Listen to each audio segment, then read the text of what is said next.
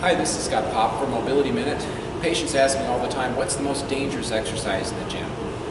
I'm going to say without a doubt for the lower back, it's a seated leg press. When you are in a seated position like this, especially with your knees bent, you tend to round your back, and this pushes the disc material in the wrong direction. And I've had many patients bulge or herniate their disc in this position. So when you push out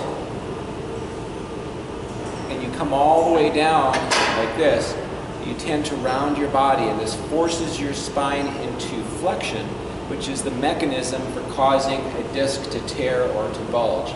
It's much more dangerous in a sitting position. This one is kind of a reclining position. Some machines are much more in a sitting and some more reclining. The more sitting it is, the worse it is. The more reclining it would be a little bit better.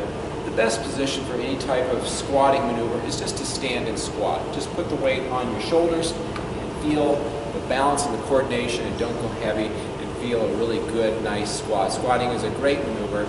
Leg presses are very dangerous. I actually feel that in my back right now. So avoid leg press machines. Do a standing squat if all possible. Hope this helps. This is from Mobility Minute. Thanks. Bye.